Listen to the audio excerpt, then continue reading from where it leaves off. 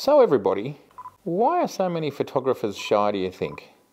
Do you think it's got anything to do with the fact that we can spend all this time hiding? We get to hide. We get to hide behind our camera and hide from the world.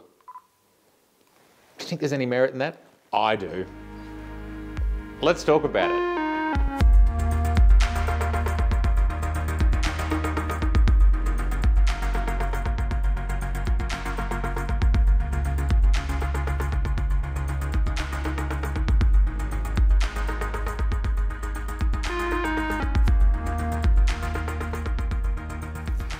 So if there's one thing that I have found in common with so many photographers, it's not true for all, and I suppose it's not true for many of us who are on YouTube. But you might be surprised to find out that a lot of the people who are on YouTube, well, they're not faking it, but we're kind of having to perform. We're having to play a version of ourselves in order to make all of this happen. Now, there's a video I once watched by Peter McKinnon, which was something along the lines of, am I actually as upbeat and as excited as you see me here on screen? And he said no when he answered that question. And then, strangely enough, and it's partly what prompted this video, I was watching Thomas. He was talking about the fact that he just bought a Hasselblad camera to help him further his photographic brilliance. And he talked about the fact that he hadn't videoed himself using it in his hometown. And this is something that I didn't know. I've been watching this guy for, I don't know, 3 or 4 years. He can't film himself in front of other people.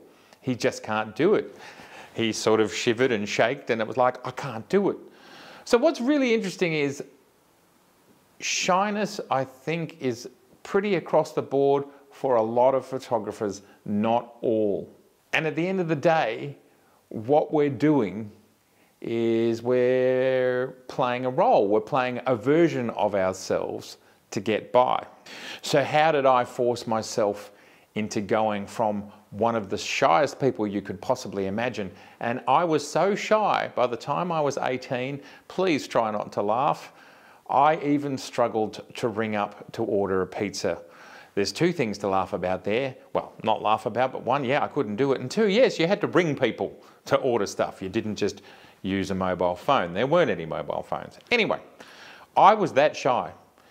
And how did I overcome it? Well, the first thing that I did to break out of my comfort zone, and this is really all that you have to do, you just have to break out of your comfort zones. The first thing that I did was I set up a market stall, and this meant me putting up my pictures on temporary walls, putting them in front of people, and then having the general public scrutinize my very personal and private creations, which is what they were at that time.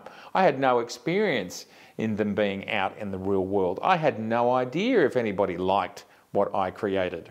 And so to begin with, I was putting them up and I was pretty much standing at my stall sort of like this, very scared. And it took me about 3 or 4 visits to that market, Camberwell Market, if anybody wants to know, who's actually in Melbourne. It took me a few visits before I kind of got used to putting my work up in public, but it was terrifying to begin with. So what you have to do is just simply push yourself into situations.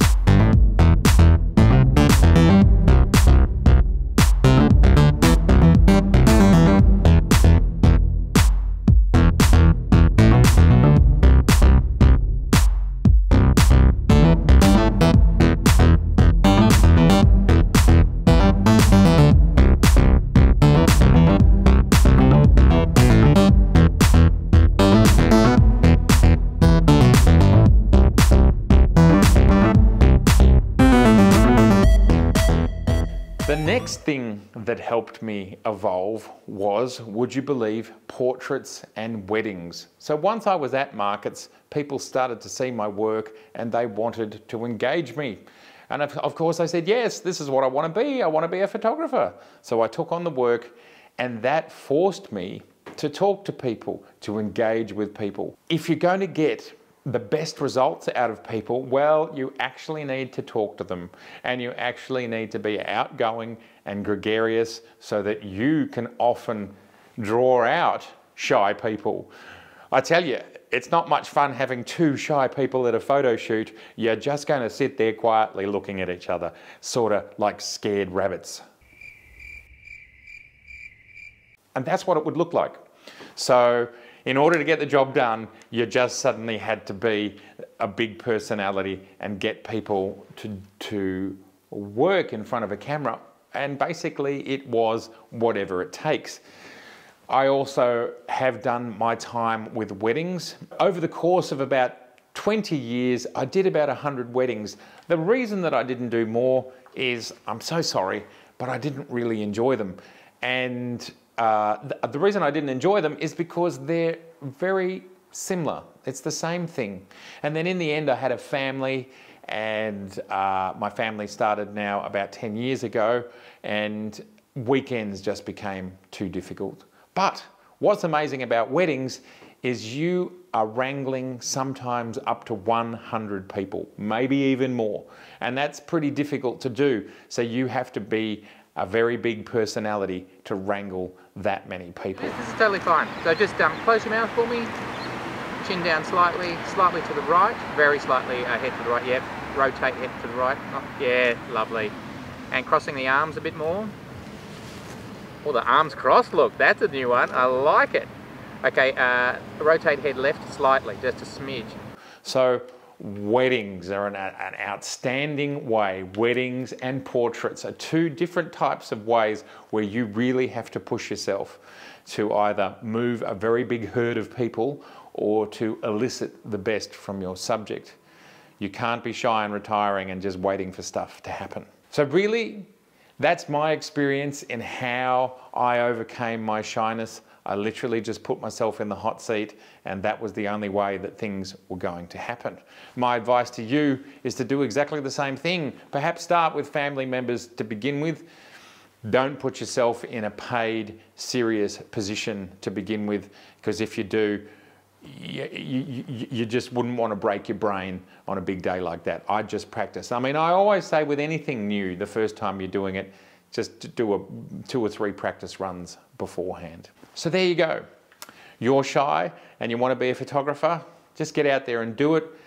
And there was a point for me, and I just want to let you know this, there was a point for me where the anxiety that I would feel before a shoot, which was very real, and sometimes depending on the size of the shoot, it could start 5 days beforehand as it was getting closer and closer, and then the night before I couldn't even sleep.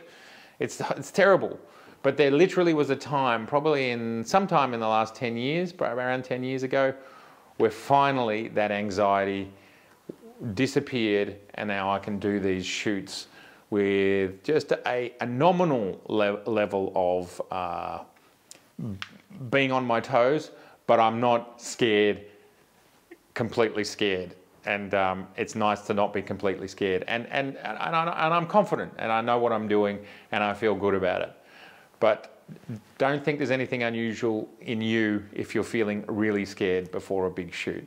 Completely normal, and you can completely get there. I got there eventually. Took a while though. Took a decade or 2. So that's okay. All right. I'd love to hear from you. Is doing a shoot terrifying?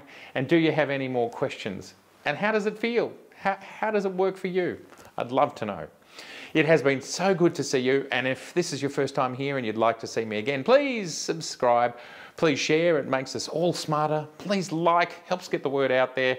And if you want to see some more of me right now, you can click on the Matt Irwin Photography just down there. There's over 200 episodes you can watch right now. All right, I'm going to go, and I'm going to go with how I started, taking photos here on my little Z50. Doesn't it look cute? There it is. Oh, off we go.